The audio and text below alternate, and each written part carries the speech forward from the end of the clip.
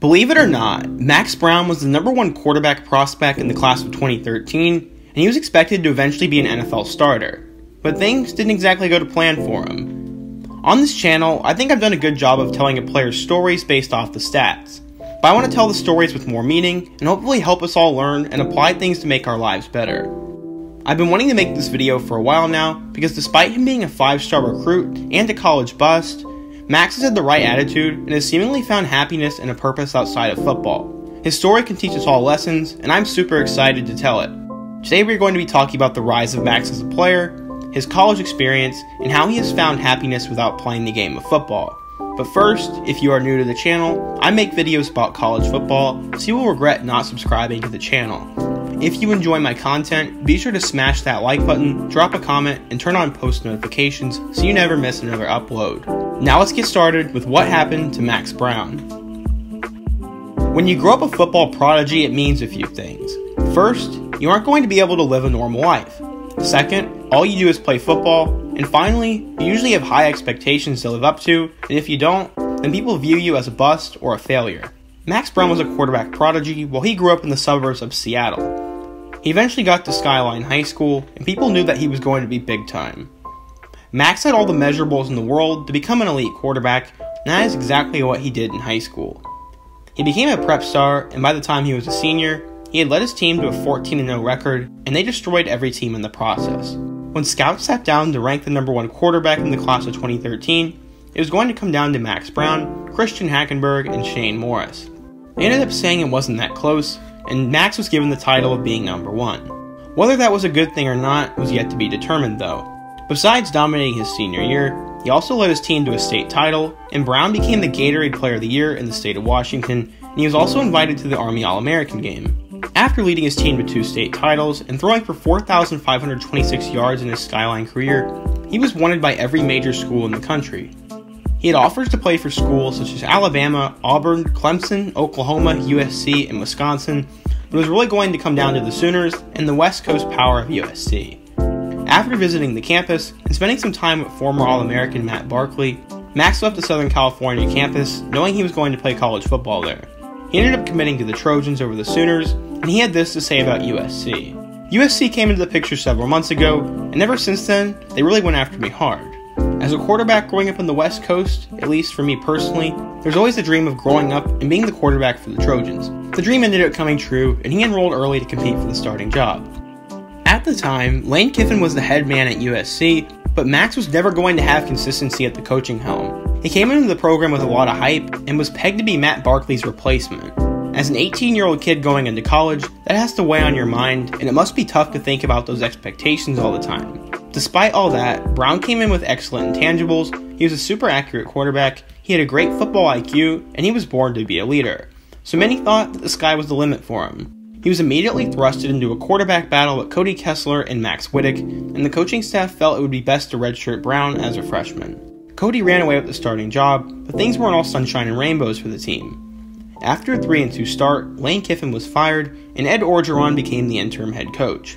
The change ended up doing wonders for the team, as they finished 7-2, and at one point they were even ranked. Despite Orgeron's obvious success, they decided to move on from him, and Clay Helton became the other interim head coach for the team. Even though he won the Las Vegas Bowl, they decided to hire Steve Sarkisian to be the next head coach. In just 1 year, Max Browne had to play for 4 different head coaches, and his redshirt year was practically useless because he was going to have to learn a whole new system and playbook. Despite not playing as a freshman, the USC fanbase was hopeful for Browne, and he had a hopeful attitude for the future. Steve Sarkisian came from Washington, and he brought most of his staff to USC, including then defensive coordinator and current California head coach Justin Wilcox. Kessler remained the starting quarterback, but this time Max was going to be the backup quarterback. The Trojans had a ton of weapons, which included Nelson Aguilar, Juju Smith-Schuster, and running back Javorius Buck Allen. Despite not winning the starting job, Max remained positive and watched as his team went 8-4 with wins over number 13 Stanford, number 10 Arizona, and Notre Dame. They ended up going to the Holiday Bowl, and they beat number 25 Nebraska while there. On the year, he appeared in 3 games and completed 3 passes for a grand total of 30 yards. Kessler was now a senior, and Max knew he only had to wait 1 more year before he could become the starter.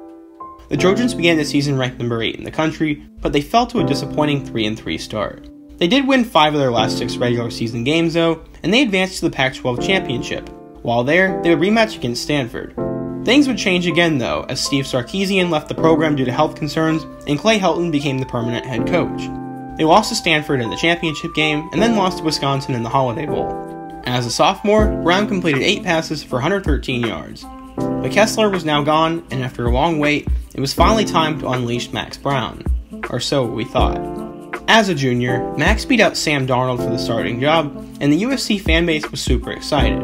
He had waited seemingly forever, and he was now finally going to get his moment. The Trojans began the season on the national stage against number 1 Alabama in the Texas kickoff. The Tide's quarterback was 5-star freshman Blake Barnett, and it was going to be a battle of high-profile quarterbacks. I find it funny because Blake Barnett is the same type of quarterback as Browne, and he ended up flopping in college as well. Unfortunately, USC's offense wasn't very good, and Alabama won the game pretty easily. Max threw his first career touchdown the following week against Utah State, but that would go on to be the best game of his USC career. After another disappointing game against Stanford, Max was benched in favor of the redshirt freshman Sam Darnold. From there, Darnold took over the offense and helped lead the Trojans to 8 straight wins, and he then beat Penn State in the Rose Bowl, which was honestly one of the best games of the decade. This was a really tough break for Max, but he remained positive. He knew it was nothing personal against him, but Darnold just fit the offense better than he did. He was still really good friends with Sam, and at the end of the day, Max just wanted to see the team do well. He had now gotten his degree, and was also working on his master's degree, so he definitely had gotten his education. After the year, Sam Darnold was so unbelievably hyped up and was the potential number 1 overall pick, so Max packed his bags and went over to Pittsburgh. Just like all of his career before this, literally a few days after he committed to the Panthers, their offensive coordinator left, and head coach Pat Narduzzi had to convince Max to stay. He ended up buying into what he said, and he was expected to be the starting quarterback.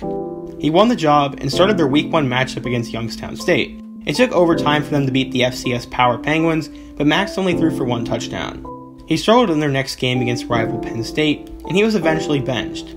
It was nothing against Browne once again, but he just wasn't helping the offense this time. A few weeks later, he changed his attitude, practiced hard, and rebounded, which led him to get the start against Rice. He threw for 4 touchdowns against the Owls, and maybe he was finally going to play up to his potential. Sadly though, he was thrown another curveball as he broke his shoulder in the 3rd quarter against Syracuse, and his college career was now over. He did have 2 workouts for NFL teams, but Max Browne never lived up to the hype he had coming out of high school, and he could have let that define his life, but he didn't. He doesn't regret anything that happened to him, and he wishes that he would have been more easygoing. In an interview, he said if he would have told his 18-year-old self what happened to him, he would have taken it as a life disaster, but he says he is thankful for his family, his amazing friends, all the connections he's made, the times he did get to play, and the amazing education he walked away with. This is something that we can all learn from, as no matter what happens to us in life, there's always something to be thankful for. I know we can all apply this attitude to our lives.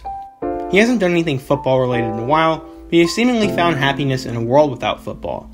He began commentating and analyzing Pac-12 football games on YouTube in hopes of one day becoming a color commentator, but for now, he seems to be fine with being on the radio.